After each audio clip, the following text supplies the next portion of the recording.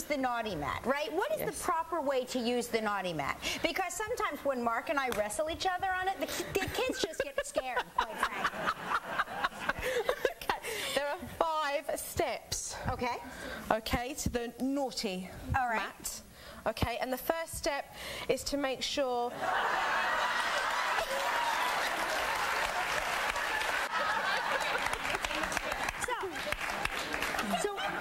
So should I send him to bed now, and then you're going to teach me to use the naughty mat, or teach me to use the naughty mat first? Oh, yes. All right, so it is bedtime, little Regis. No! Yes! No! Yes! No! Yes! Right, stop. A warning. A low-tone voice. It is time for bed. Off you go now. It is time for bed. Off you go now. No! Okay, you take him straight down to the mat, and you explain... What is that? Giving him eye contact. Look at me. I don't like that stinking... Why you're placing him on the naughty mat. You are going to the naughty mat because the authorities will take you away from me if I beat you. On the naughty mat. Oh, okay. Right here. Turn around, Regis. Turn around. Turn around. Eye contact and explain why. Look at me. Look at me. Turn around. Getting a cramp. Okay. You look at me in the eye. Okay, or explain. I will make you wish you were never born. Stay calm. Why is she yelling at me, Super Nanny? Super Nanny, talk to her, not me. Okay, calm She's down. crazy.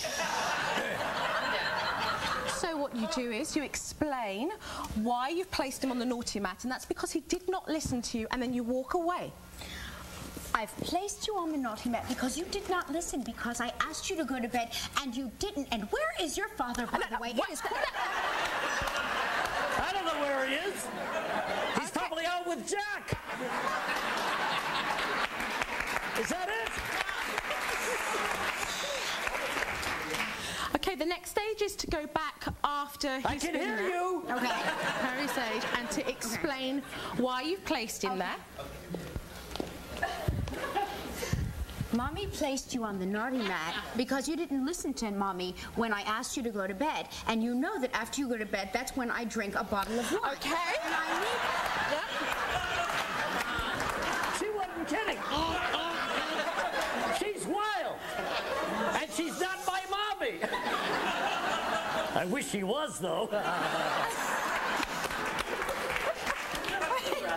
Now the last step is to get your apologies. He must understand what he has done. So you go and you say, I want an apology for your behaviour. I want an apology. You really cut into my me time. Okay, Mommy, I'm going to apologize. Close your mouth. I'm going to apologize. No, Mommy, don't be afraid. Hugs and kisses. I'm sorry, Mommy. Hugs and kisses. Oh. Actually, Super Nanny. Suggestions are very helpful, but you can see more and tune in for yourself Mondays at 9.